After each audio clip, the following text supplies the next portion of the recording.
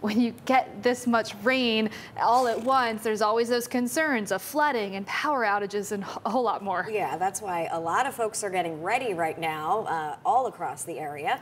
Fox 43's Alyssa Kratz is live in Springettsbury Township, York County, with how they are preparing for more rain. Hey there, Amy and Danielle. Yeah, this is all coming as people are still dealing with the impacts of last night's storms, right? York County saw more than 3 inches of rain fall, and now with the remnants of Debby headed our way, there could be some more problems.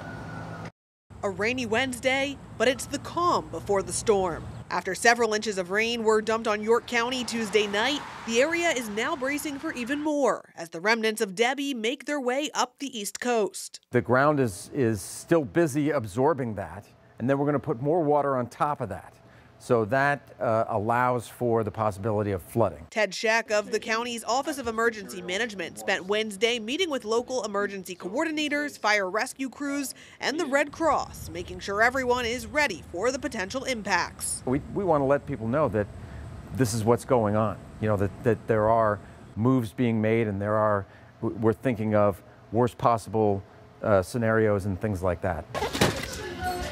At J&W Hardware in Newberry Township, shelves are stocked with generators and sump pumps. We keep a whole bunch on hand because it's like when one person needs them, everybody needs them. Homeowners are also reminded to keep generators outside when in use. Make sure you're using like a cord. Don't try and wire it up to your house yourself. You know, use like a properly made cord, stuff like that. A lot of times with the generators, you know, gas is a big issue, making sure you have fresh gas on hand too.